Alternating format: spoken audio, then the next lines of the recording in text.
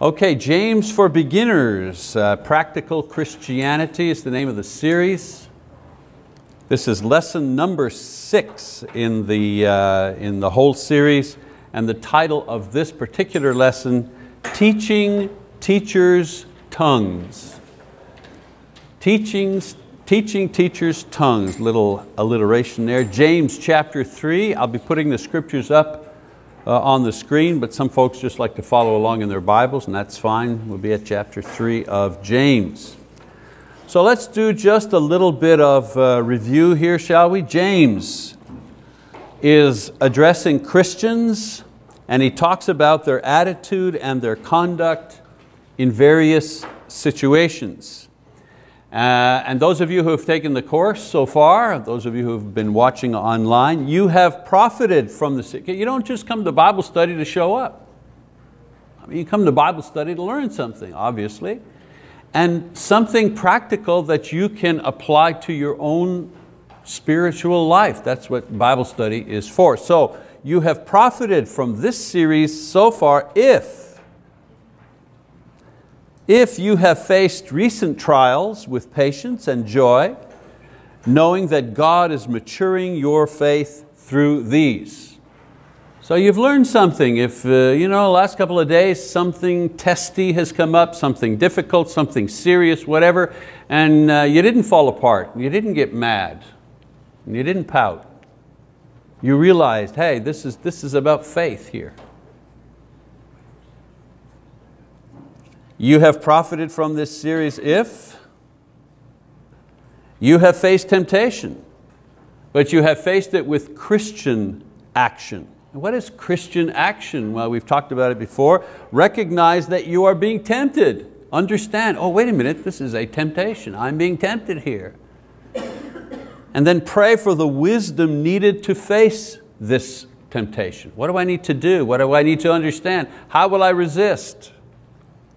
And seek help, certainly from God, but sometimes we need another person or an institution, whatever, to get help to deal with the things that tempt us. And of course, change your ways. Remember I said in the previous lesson, if you're constantly being tempted by the same thing, maybe there's something you need to change. Because you seem to be getting into the way of this temptation all the time. So you've profited from this series if you've been able to face temptation in this way. You've profited from this series if you have decided to do what the Word says and not just try to understand what the Word says or simply tell other people what the Word says, but you're actually first and foremost trying to figure out, okay, how am I going to do this now that I understand it? You've profited from this series if you have begun to treat others with equal regard, not making distinction. Remember that lesson? Not black or white. Doesn't matter if you're black or white, male, female, rich, poor, smart, less smart, whatever.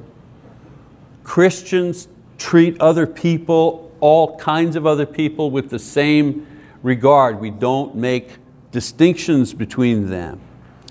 And you've profited from this series if you have demonstrated the sincerity of your faith by performing good works and not just good talk. I mean, good talk is okay, we all need good talk, but good talk isn't valuable unless it's backed up with good works. All right, so that's a little review of what we've been talking about so far. In chapter 3, James speaks again to Christians, but to specific Christians this time. So far it's been general, all Christians. Everybody's got to learn these things. Now he's going to talk to certain Christians in the church, those who have the responsibility to teach. What should be the qualifications and fruit of those who are at some time or in some way take it upon themselves to teach other people, whether it be Sunday school or to preach or just exhorting someone, encouraging someone, taking them aside and say, come on, I need to show you something, I need to teach you something, I need to demonstrate something to you. What kind of qualifications do those people have? And here in James, he's not talking about formal qualifications. Do you have formal education? Do you have degrees? Do you have training? Sure, you need that if you're going into some specific ministry. But not everybody who's in the pulpit, not only the ones who are in the pulpit are doing the teaching. You're doing the teaching too many times. In classes and devos, sometimes encouraging one another. So what are the qualifications for teachers? So he says in James chapter 3 verse 1, first qualification is prudence. Let not many of you become teachers, my brethren, knowing that as such we will incur a stricter judgment. Don't jump at the opportunity. Be a little prudent, because responsibility brings accountability. Responsibility brings accountability. God will examine you as one who teaches others. God examines all of us. All of us. None of us escape His exam from time to time. And we've talked about this before as well. He picks us up and He holds us up to the light of truth, up to the light of truth, or He puts us in the fire of trial. One way or another, He's going to examine. And what's He examining? He's examining our faith, one way or another. James says, for those who teach, He's going to examine you in those ways, but there's an additional exam as well. So be prudent. Don't be too quick. Not only to teach, don't be too quick to speak. And that brings us to the second qualification. Control of the tongue. Verse 2, he says, for we all stumble in many ways. If anyone does not stumble in what he says, he is a perfect man, able to bridle the whole body as well. Now, if we put the bits into the horses' mouths so that they will obey us, we direct their entire body as well. Look at the ships also, though they are so great and are driven by strong winds, are still directed by a very small rudder wherever the inclination of the pilot desires. So what does he say about the control of the tongue? Well, first of all, he said it's very easy to sin with the tongue. It's a hard thing to do. And he says, a man who controls the tongue demonstrates his overall maturity and self-control, since if a man can control the tongue, usually he can control the rest of the body. Again, why? Well, because it's so easy to sin with the tongue. It's so easy to stumble into foolish talk, so easy to stumble into gossip, lies, mean-spirited speech. So many ways you can sin with the tongue. So he's saying if a man is able to actually control the tongue, there's a pretty good chance he's able to control other parts of his body, other parts of his mind, other parts of his action. And he gives an example. The rider controls the horse by controlling the bit. The captain of the ship controls this large ship simply by controlling a small part of that ship. So it's the same, he makes that comparison with human beings. And so the mature man controls the whole body by controlling the tongue. And this is the kind of man you want as a teacher. Man or woman, in various circumstances in the church, both find themselves teaching from time to time. Now, it's necessary to do this because an uncontrolled tongue is very, very dangerous. And he talks about that in verse 5 and 6. He says, so also the tongue is a small part of the body, and yet it boasts of great things. See how great a forest is set aflame by such a small fire? And the tongue is a fire, the very world of iniquity. The tongue is set among our members as that which defiles the entire body and sets on fire the course of our life and is set on fire by hell. Pretty strong words. So he, again, making an analogy, before it was the bit, and the horse and the rudder on the ship. Now, a small spark, he says, causes a small little spark causes a fire that'll burn down an entire forest. And he's saying here, the comparison, a small part of your body, the tongue, it can set you on fire and send you to hell. Fire with fire, the imagery. And why? Well, because no other part of the body can get us into as much trouble as the tongue. I mean, it helps plan sin, it encourages sin, it joins in sin, it defends sin, it spreads sin to others. And so the tongue causes a lot of destruction. The tongue is also dangerous because, not only because it causes lots of destruction, it's dangerous because it's hard to control. He says, for every species of beasts and birds, of reptiles and creatures of the sea, is tamed and has been tamed by the human race. But no one can tame the tongue. It is a restless evil and full of deadly poison. Again, he's giving examples. You know, the animal kingdom has been tamed, he says. I mean, we've got great lions that are tamed by lion tamers and all kinds of animals that have been tamed, you know, and put into the service of human beings. But he says, the tongue, nobody is able to completely tame. It's very hard. And the evil that it produces cannot be stopped once it begins. We know that. I mean, we've all heard the example, you know, you go up a tall tower, you bring a big pillow, you know, feather pillow, you cut it and just, you know, you just shoot all the feathers out. You know, you let them all out, the wind is blowing, and then the job is try to get all those feathers back into the pillowcase. Well, no. Well, that's what the tongue does. Just one little story, one little misunderstood thing goes from one person to another, and pretty soon you can't take it back, even if you want to. Or an insult. An insult can be, it doesn't even have to be words. Just the arch of an eyebrow, you know, is like, huh? And people, they keep insults for a long, long time.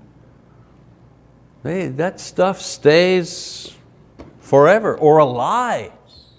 How many lives have been ruined because of a lie? Again, all with the tongue. So the tongue causes destruction, it's hard to control, and then he says, it also destroys our witness as Christians. He says, with it we bless our Lord and Father, and with it we curse men who have been made in the likeness of God. From the same mouth come both blessing and cursing. My brethren, these things ought not to be this way. Does a fountain send out from the same opening both fresh and bitter water? Can a fig tree, my brethren, produce olives, or a vine produce figs? Nor can salt water produce fresh.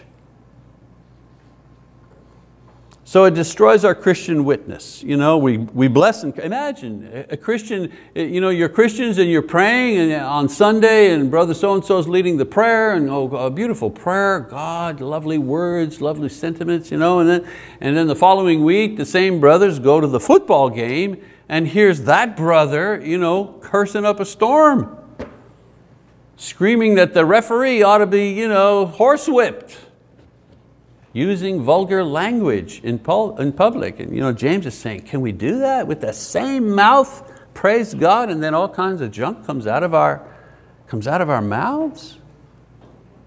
You know, people judge you and what you're associated with as evil if evil comes out of your mouth. So a person who cannot control the tongue is not fit to teach anyone anything, even in danger himself of causing more harm than good. So here James talked about some of the necessary qualifications of teachers. They need to be prudent. They need to be able to control the tongue.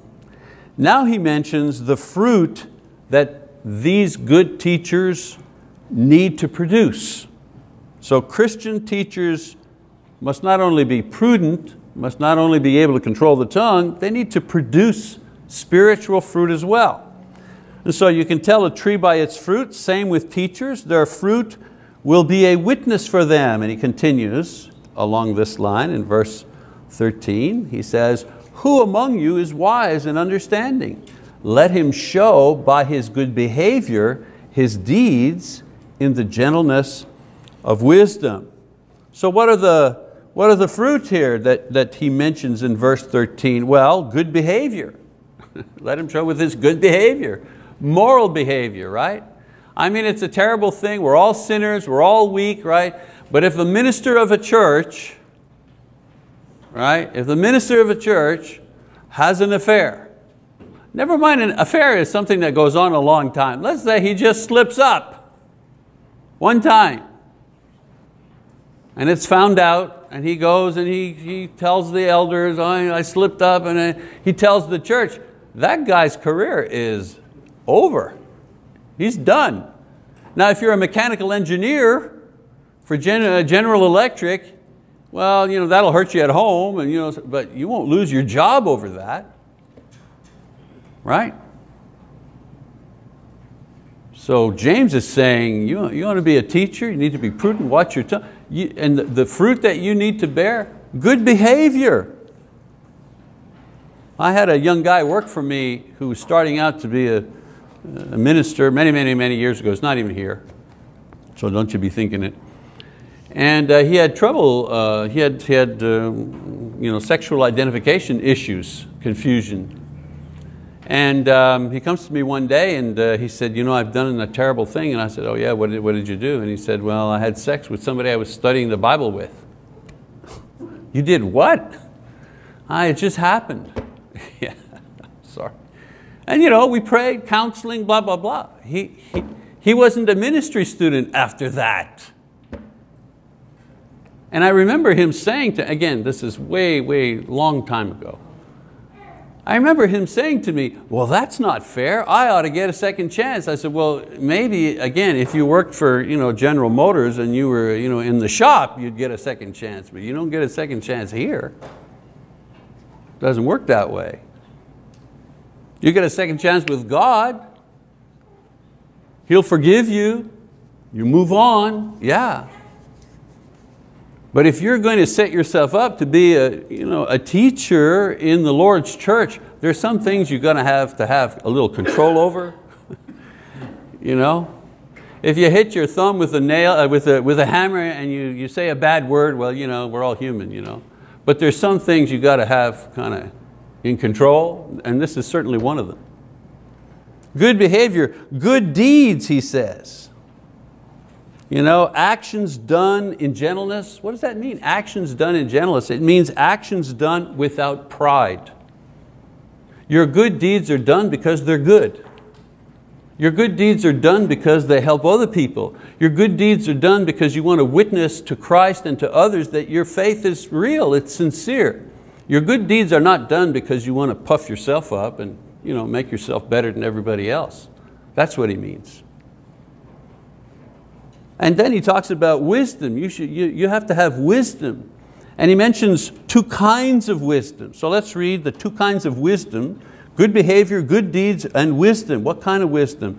So he says wisdom from below. That's the first kind of wisdom he talks about. He says, but if you have bitter jealousy and selfish ambition in your heart, do not be arrogant and so lie against the truth. This wisdom is not that which comes down from above, but is earthly, natural, demonic. For where jealousy and selfish ambition exist, there is disorder and every evil thing. So two types of wisdom. One of the wisdom from below. What kind of wisdom is that? Well, it's earthly. Means it comes from this sphere. It's natural. It's the wisdom of man, not the wisdom of God. It's demonic. Why say demonic? Because this type of wisdom is controlled and promoted by Satan, not by the Spirit of God. He says this wisdom has a certain intelligence, but beware of its fruit.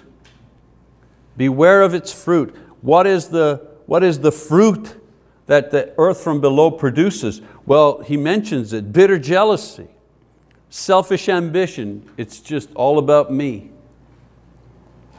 Arrogance, religious zeal, but the kind that produces bitterness. It's good to be zealous, but in the church, our zeal is not competitive. Because when your zeal is competitive, that provokes war. That's okay for a football field, but in the church, our zeal promotes service to God. You know, iron sharpening iron, that's the kind of zeal we want. What I'm doing encourages you to try your best in what you're doing. That's the kind of zeal we want in the church. But worldly, you know, wisdom from below produces that kind of religious zeal. And then this kind of wisdom does not produce joy or peace. He goes on to say it produces disorder and evil actions. You know, where these things are, there's sin. Why? Because it's motivated by wisdom from below. So earthly wisdom produces a zeal for God based in pride. Teaching from this basis produces bitterness in disciples, not peace. This is a witness against the gospel, not for the gospel. Now remember, let's keep our main idea in mind here. He's describing what kind of teacher do you want in the church. You want to be a teacher? Okay, here I'm going to talk to you teachers, he says. You have to be prudent and you have to do this. You have to be teaching from a wisdom from above, not a wisdom from below, because wisdom from below produces these type of things. And have we not seen these type of things in churches? I have. I've seen, boy, people compete in church, bitter arguments and fights over how to do stuff. It's never over, is Jesus the Son of God? I've never seen two deacons, you know, wrestling around and being mad at each other because one of them believes that Jesus is the Son of God and the other one, it's never about that. It's about who's in charge. It's about who's going to get their way.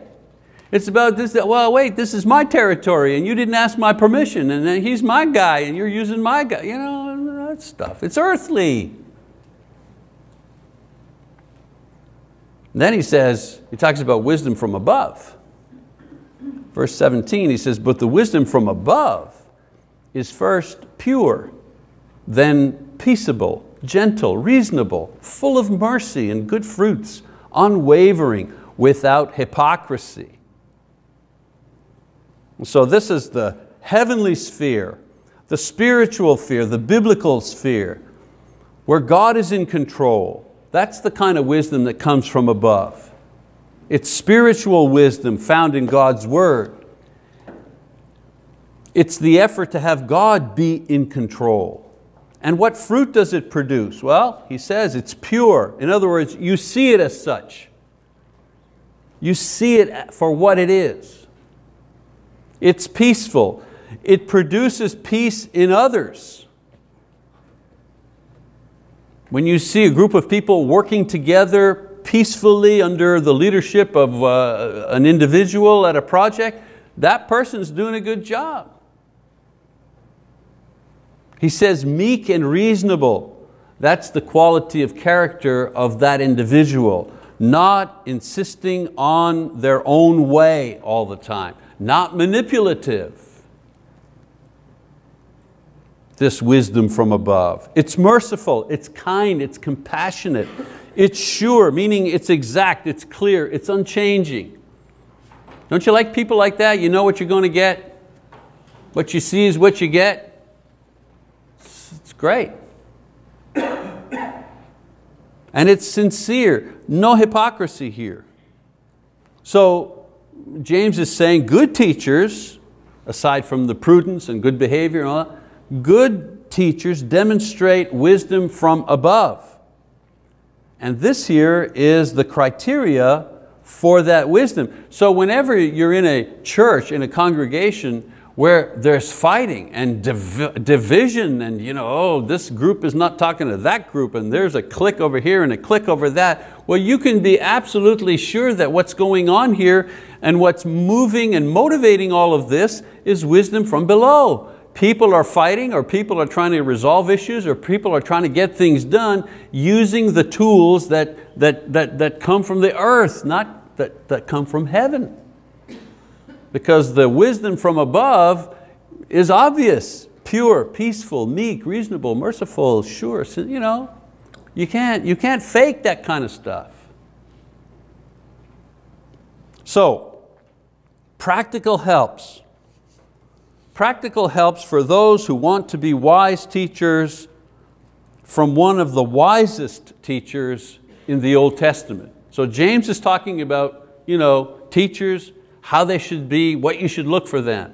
And so if somebody out there is saying, well, that's the kind of teacher I want to be, whether I'm teaching in the nursery class or I'm teaching the adult class, it doesn't matter.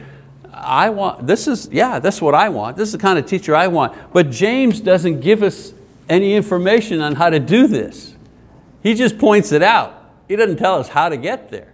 No, if you want to know how to get there, you have to go to Solomon. He's the wise one who teaches. So we're going to change gears here, and we're going to see how do we become these kinds of teachers. So the training that teachers require. So the qualifications that James mentions are someone who is prudent and someone who has tongue control, and the fruit that they produce, these teachers, is the heavenly wisdom that we've just discussed here. Sincere, peaceable, okay? All right, so how do we become these people? Number one, listen carefully. Listen carefully.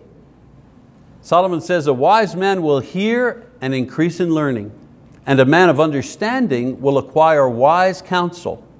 To understand a proverb and a figure, the words of the wise and their riddles. The fear of the Lord is the beginning of knowledge, and fools despise wisdom and instruction. So where do you start to be that wise teacher? Well, listen carefully when receiving instruction from God's word. That's a pretty good start right there. Why? Because he talks about the fool, right? The fools despise wisdom and instruction. The fool is the fleshly person, the person that operates with wisdom from below. And the flesh does not want to hear. So it'll usually give you lots to think about or do instead of paying attention. I'm talking about your flesh, my flesh.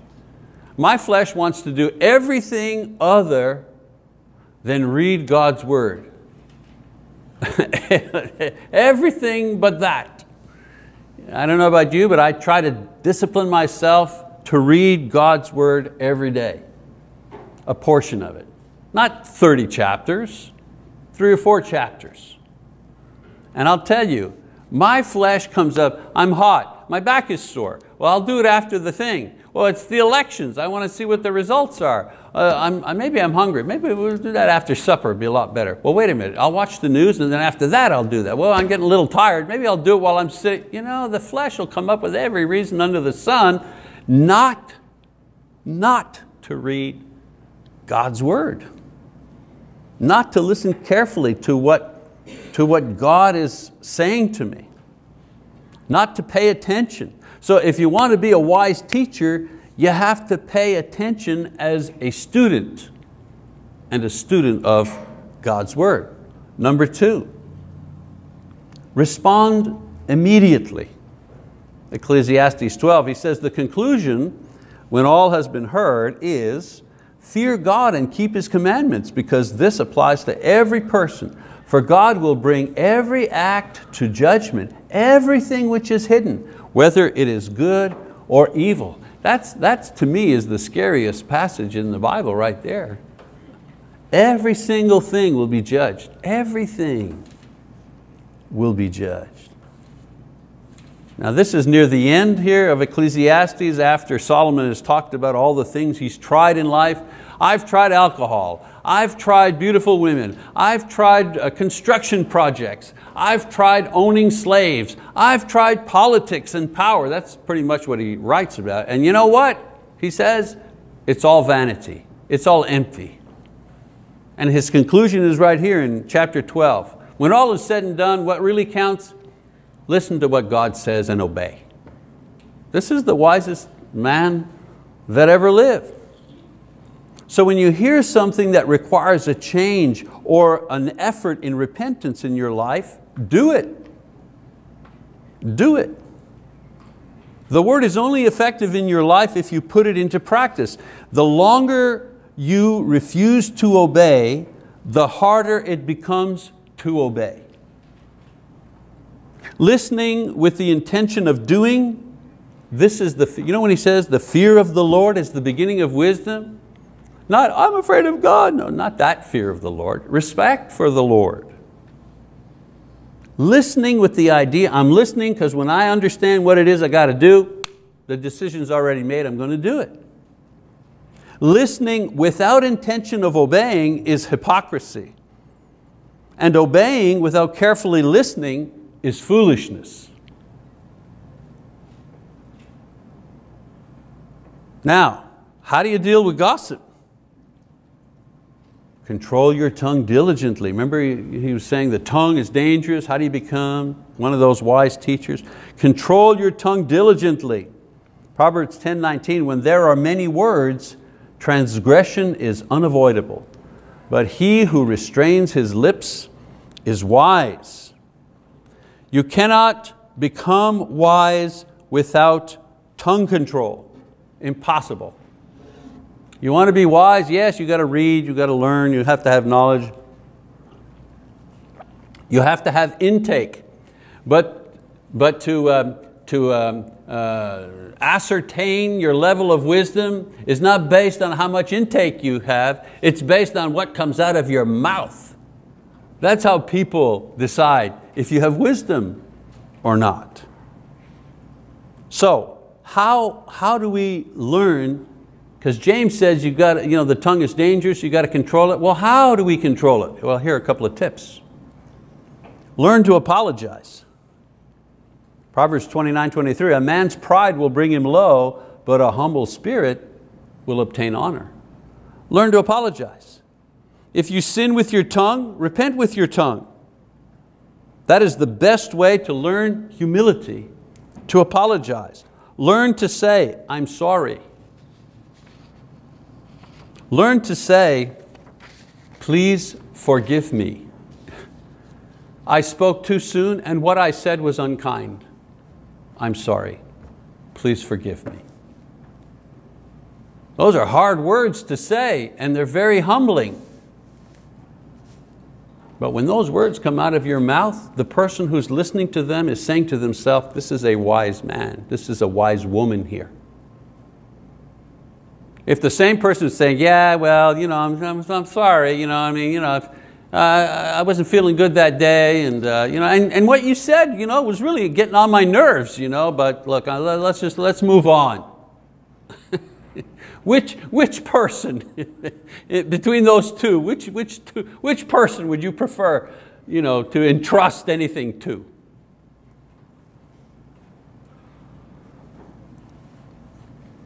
Learn to hold your tongue. Proverbs 17:28, even a fool, when he keeps silent, is considered wise. When he closes his lips, he is considered prudent. Ouch, that hurts. Learn to hold your tongue. There's not much left to say if we eliminate what is untrue, what is exaggerated, what is distorted, what is unnecessary, what is coarse, repetitious and stupid. If we could just remove all of those, there's not much left to say. We don't always have to say everything that passes through our mind. It's not a necessity. It's not a great need of the world to have to hear every single thought that courses through your mind. That's just a form of pride. We're thinking, oh, I'm so wonderful that surely everybody wants to hear everything I've got to think about. Proverbs 18:2 says, a fool does not delight in understanding, but only in revealing his own mind. Learn to control. Learn to filter what we say. I'm going to jump out of here and go to Philippians, right? Paul says, finally, brethren, whatever is true, whatever is honorable, whatever is right, whatever is pure, whatever is lovely, whatever is of good repute, if there is any excellence and if anything worthy of praise, dwell on these things. You want to filter, what you're going to say? You want to filter, you're going to write that person a letter and kind of, tell them. And you go filter all your words through this filter right here. And then, what you will send and what you will say will sound like it's coming from a wise person, a person who has control of their tongues. And then if you want to learn how to be, to learn to control the tongue, learn to say the right things at the right time. Proverbs 16:21, let's see, I've got 16:21 says, the wise in heart will be called understanding, and sweetness of speech increases persuasiveness. Proverbs 25:11, like apples of gold in settings of silver is a word spoken in right circumstances. Isn't it wonderful when you say the right thing right at the right moment? Oh, it feels so good. Feels great. God has given us speech in order to praise Him, in order to bless one another, in order to communicate, and in order to express ourselves. But we need to learn to do these things in a gracious and wise, in a heavenly way, not foolish, insincere, and coarse earthly way. So heavenly wisdom comes from wise teachers, and we all can become wise teachers of our children, our brethren, or others, if we learn to, as Solomon says, listen carefully, respond immediately to God's word and teachings, and learn how to control our tongue. And I want to tell you, it is the hardest thing in the world to learn how to control your tongue. People are talking and then a funny but coarse joke comes into your mind, and you're just waiting for a break in the action, and then your better self says, yeah, maybe not this one this time. Or you're talking three guys together, and then and the conversation comes up about something going on in the church, and one of the elders who's in charge of that and maybe hasn't gotten it done or whatever, and you're waiting for your turn because you got a piece that you're going to say that's going to really point out the true weakness of that elder. The hardest thing in the world at that moment is just to go, what were you going to say, Mike? No, I'm good. Well, let's keep going. That's the hardest thing in the world. I mean, you could break a rib doing that, Oh. So James is talking to teachers about teaching, and in verse 18 he summarizes the entire matter. He says, and the seed whose fruit is righteousness is sown in peace by those who make peace. So the teaching, which is the seed, that changes the hearers for good will be brought by a truly wise teacher. And you will know that person because he will already bear the fruit of his teaching in his own life. In other words, he will be pure, he will be peaceful and meek, he will be self-controlled, or she. And he with his teaching will produce these things in other people. One last slide. So who are the wise teachers? They're the ones who are able to promote in you the heavenly things that you already see in them. Those are the wise teachers. Those are the ones that you're looking for. All right, we'll stop right there, keep going next time as we work our way through James. Thank you for your attention.